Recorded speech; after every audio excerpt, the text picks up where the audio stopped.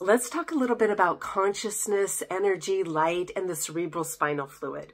Now, our cerebrospinal fluid is completely bathing our brain, our central nervous system, those nerves that leave the brain and travel down our spinal cord.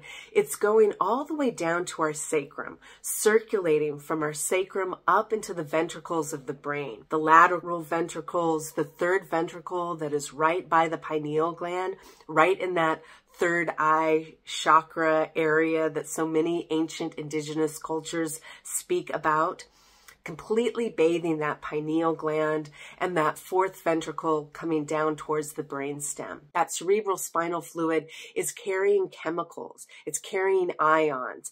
It is informing our biology just by the flow of that, mirroring some of the ideas of cranial sacral therapy, right? This flow of cerebral spinal fluid, just that is really initiating and stimulating a response in the mechanoreceptors that are lining the area where cerebral spinal fluid is circulating.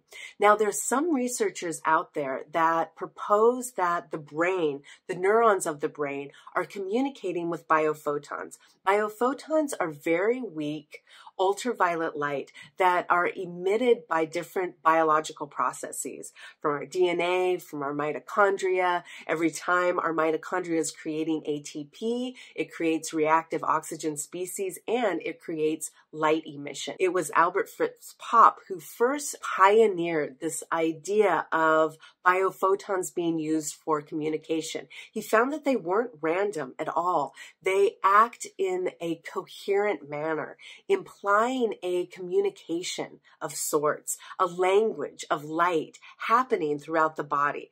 And there are many researchers who are looking at this in our neurological function, in our brain. There are some out there that are looking at how biophotons might be the source of consciousness in the brain, how they really explain consciousness and extrasensory perception, ESP, the ability to communicate non-locally via this light. And we know that these neurons are bathed in that easy structured water that acts as a bridge for frequency information, especially light and ultraviolet light. So we have this system circulating from the base of our spine, from our sacrum, all the way up to our ventricles in the brain, completely bathing the central nervous system with nutrients, with information of flow, and they're also photoreceptors. What are photoreceptors doing in the system if light isn't being used? And like I said, there are many out there that are postulating that biophotons and their emission from our neurons are creating a communication network that is intimately tied with consciousness, with the idea of quantum consciousness, where consciousness isn't local to the activity of the neurons of the brain. Rather, it's connected to this universal field, this quantum field of information that connects all life in the universe. And our consciousness is entangled with that universal consciousness. Biophotons being able to act as quantum particles. We know that photons can quantum entangle. They can superimpose and take multiple paths at one time.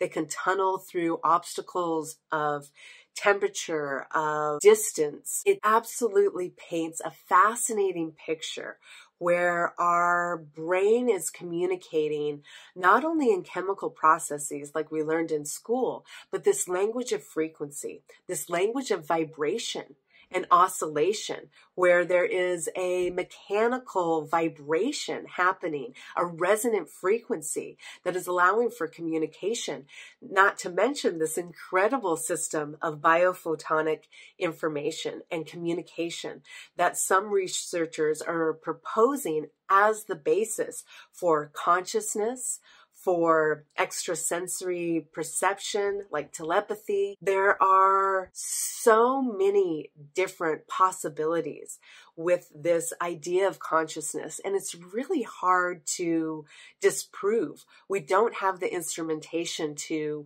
really measure and disprove these ideas, but it really brings us full circle back to some of these ideas that the ancients always spoke of. And that's one of the things I love about quantum biology. energy.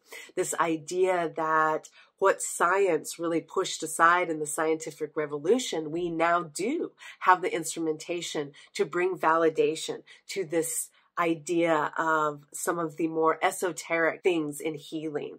Energy flows throughout the body, our meridian systems, our kundalini energy flow, consciousness being part of a akashic field or a universal field.